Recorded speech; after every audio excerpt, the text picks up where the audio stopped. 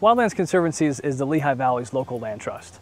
We're a conservation organization that works to protect open space, to create trails and greenways, to educate the community and improve the water resources of the Lehigh Valley and the Lehigh River watershed. Well, Wildlands Conservancy is a nonprofit organization that's focusing here on the Lehigh Valley to ensure that we continue to have open spaces. We do a lot of work to protect land. We've actually conserved almost 50,000 acres of open space in eastern Pennsylvania, majority of that right here in the local community. We also have 11 preserves totaling 2,500 acres. We manage and maintain those for the ecological and specialness and uniqueness that those properties provide. Land protection perspective, we do that work on a daily basis.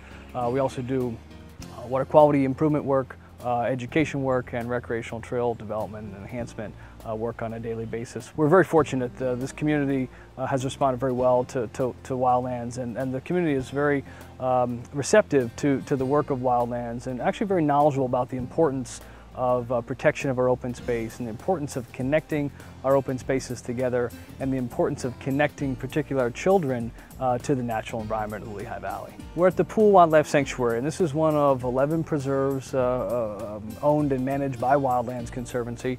It's probably our flagship preserve because it's home to the offices of Wildlands Conservancy. It's also home to our Environmental Education Center, which services about 15,000 students a year for environmental education programming.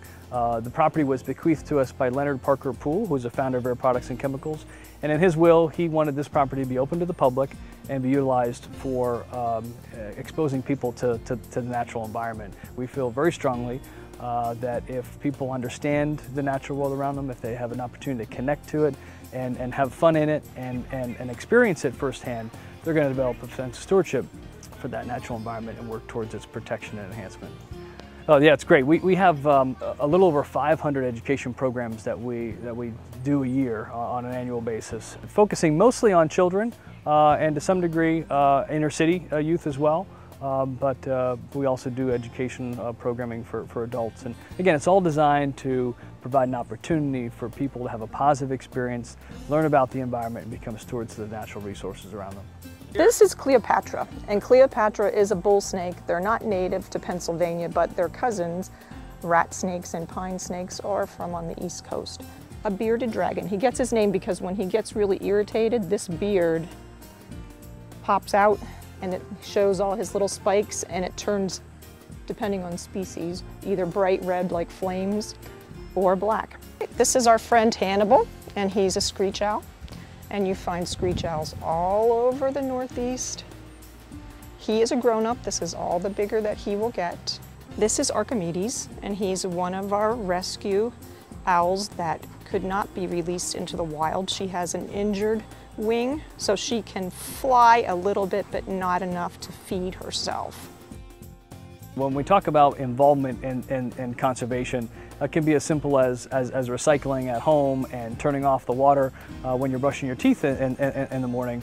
And it also can take additional roles as well, being a leader in your community, being involved in your municipality, volunteering for a local conservation organization, coming to one of our education programs, going out on a local trail, coming out in one of our volunteer events are all ways in which individuals can make a difference, and a significant difference as well in their local environment, feel part of something, and give an opportunity to give back to the environment. We like to think that we're creating stewards, and we're creating the entire next generation of environmental stewards right here in the Lehigh Valley that appreciate nature, understand nature, and work towards its protection.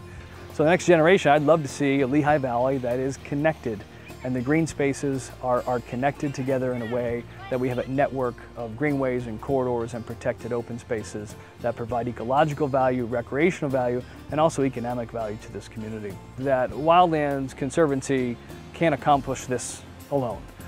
We need significant support from the community in order to make our work possible and to make the work of your land trust possible. Stay tuned for a trip to popular shop Home and Planet.